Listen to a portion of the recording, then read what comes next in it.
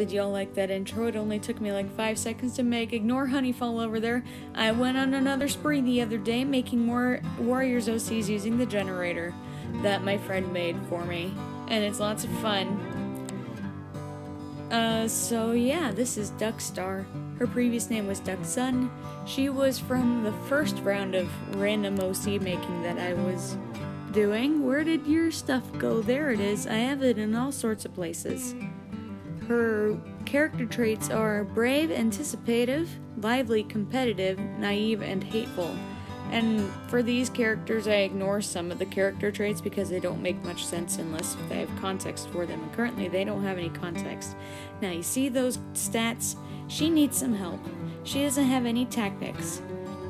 And she's got average speed and not good at strength or endurance, so really, I'm not even sure what to think of how she managed to become leader.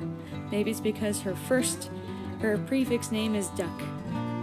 Next we have our River Clan leader. Again, I did this for no reason in particular. I feel like it's a good exercise in character drawing and all that. Bringing their personality traits and other things into their character design. The generator gives you a like body type though, so Webstar here, the River Clan leader dude, his build is short, stocky, and broad.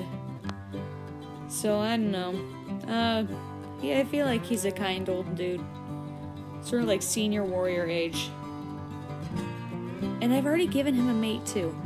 His personality, or maybe that's his sister, that's right. Oh my gosh, I haven't thought about it too much. His personality traits are kind, shrewd, determined, foolish, and naive. He's doing alright, I guess, as a leader. Alright, next we have Cherry Water, who I quite like. I quite like her design, it's fun. I don't really go for real cat designs. Like, if you saw the generation for Webstar, because the generator is a little iffy on some things because we just haven't thought about it.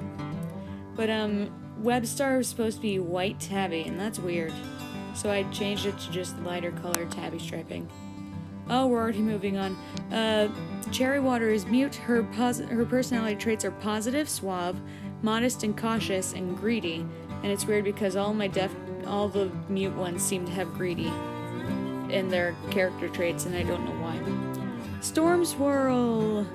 My lovely lady, I quite like her. Her personality traits are subtle, tolerant, cautious, greedy, and foolish. She's not deaf, by the way. Or mute. I have a deaf character. I have at least 2 characters with missing legs. One of them has a twisted paw. 2 mute characters. I need to keep going because I have this boy and his paint is quite fast. So this is... I didn't know the ranks in Tribe of Rushing Waters. It just gives you healer. So yeah, now I also know that his name is no longer his name. He's the teller of the pointed stones or whatever. But his personality